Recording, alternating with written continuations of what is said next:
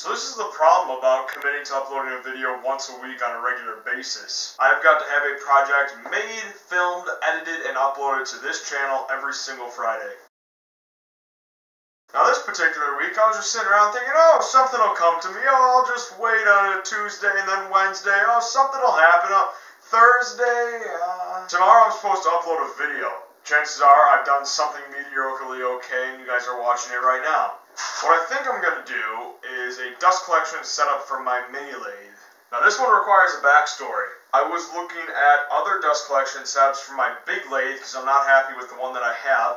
And it seems like all over the interwebs, the grapevines of Google, there are these weird things that go on mini lathes that collect dust, and it's like a box with a glass screen to see through.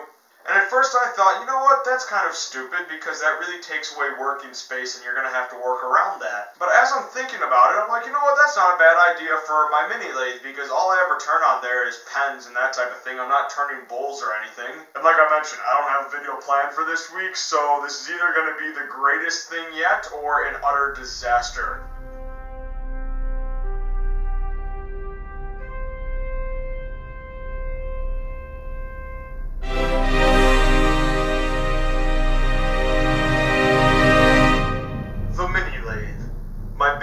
Younger brother, Lathe Jr. So this is a totally random, flying by the seat of my pants kind of build project, but I did pick up a sheet of plexiglass and I found these random hinges and I have some 3/4 inch plywood on hand, so I'm going to build this with that material. And I also have this thingy here. I don't know what this is for. It came with a dust collection kit and I have never needed it for anything except for this day here, but it's basically a 4-inch fitting with a faceplate here, so this is what I'm going to use to hook up to the setup.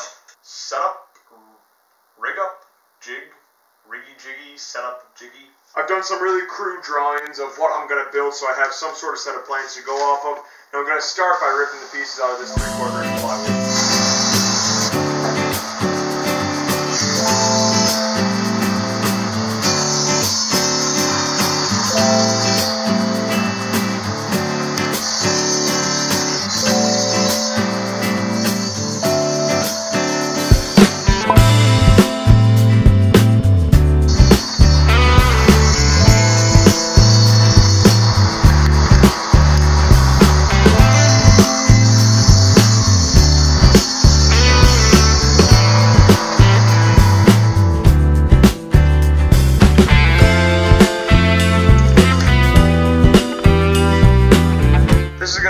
Back of the box, and I decided to cut out this little tiny bit here to allow my tool rest banjo to go in and out behind the back. I'm just going to cut that out with the bandsaw.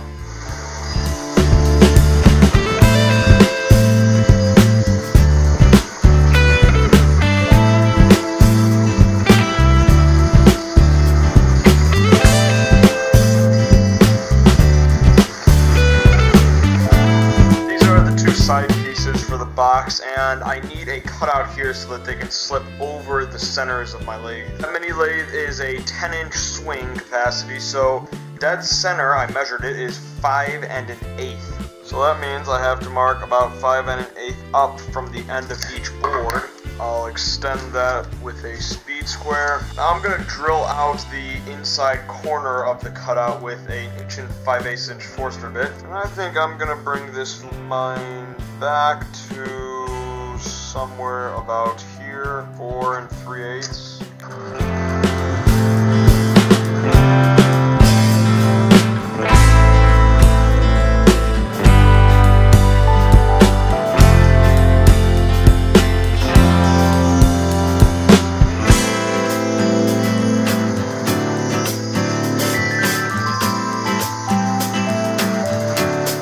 Came here to test fit everything, and the side pieces work out great, and I went ahead and put on the back, and here's where I had the stunning realization that this is the shortest piece I can ever turn on this lathe if I were to stick with this length of a back. The problem I'm having is that the tailstock cannot move into this area even when the sides aren't installed, so I'm limited to that length. So I suppose you could come up with some complicated way to make this adjustable, but I don't really have a lot of time right now, and I don't really do anything other than pen turning on this lathe. So I am going to measure the length of my pen mandrel and base the length of the box off of that, which means that I have to recut this back piece as well as the pieces for the top frame. That's what I get for not carefully thinking through this.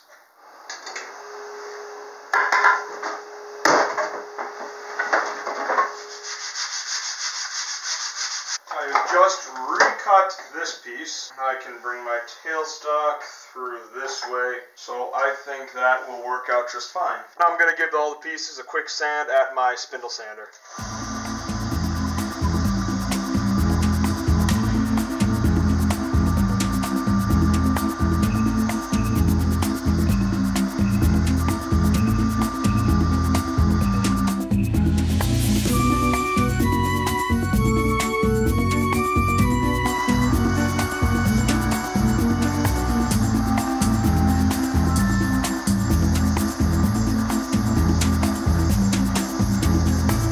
So here's the back piece, and here is that 4-inch dust collection fitting that I'm just going to screw on here. I'm going to center it up about here, and that is pretty close. I think I'm just going to do something like that.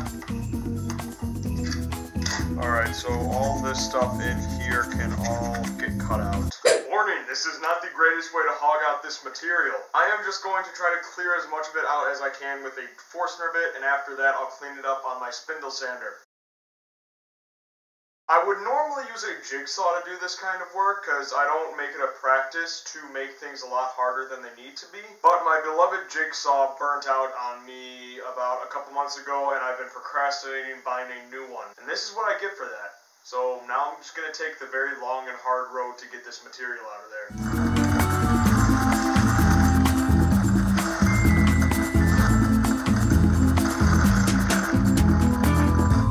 That did not come out too badly at all.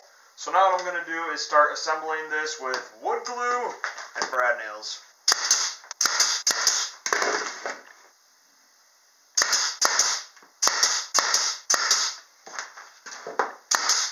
These little pieces here are going to make up the frame, and a small piece of plexiglass will be tacked over the top of this, and this will be hinged onto the top of the box.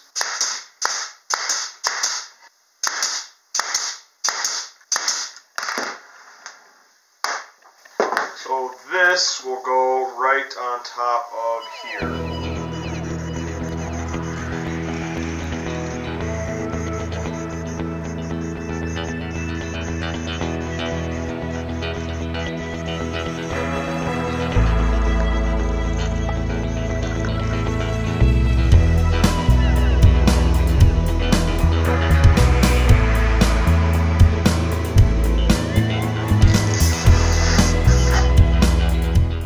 That sheet of plexiglass that I just cut down, and this is going to go on top of the frame that will be hinged to the top of the box. I'm going to secure it in with a self-drilling hex screw.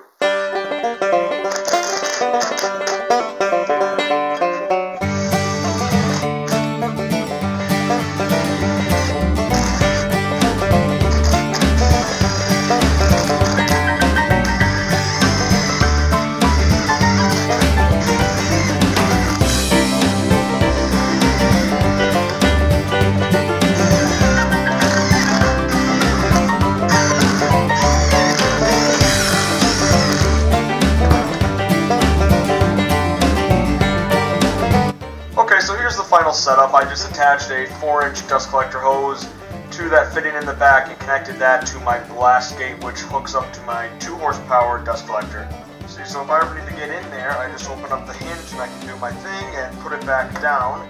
And the plexiglass allows me to see while keeping a barrier here to shield some of the chips from getting thrown up into the air. I don't really feel the need to secure this thing anyhow because it sits flat, and if it ever were to fall back, it would get caught on the center, so I'm not worried about it. But anyways, I'm going to go turn on the dust collector and we'll see how this thing works.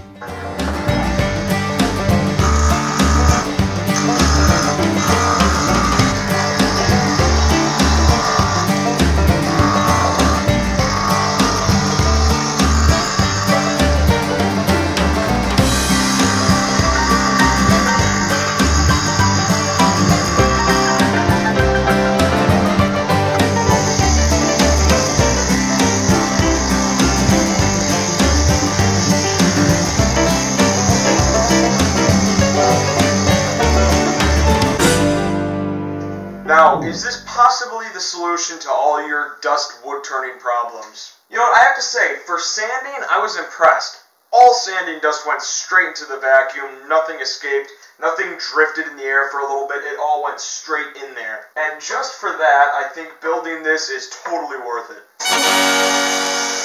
For turning, it did actually catch a lot of the chips. I was surprised by the amount that it got. But you know what, with a lathe, I just don't think it's possible to contain the mess that it makes. On my bigger 16-inch lathe, something like this would never work out. It just makes too much of a mess. Now, I don't think I mentioned any kind of specific measurements of this thing in the video because I was just building this as I went, but it turned out being 8 inches tall, 6 inches deep, and 10 inches long. And I think everything else really isn't too hard to come up with. Just make it to fit your own lathe and your own needs. Let me know what you guys think by commenting below, and I'd love to hear what your wood-turning, dust-catching solutions are. Please subscribe to my YouTube channel. That way you'll be notified whenever I post a new video, and I will see you all next Friday.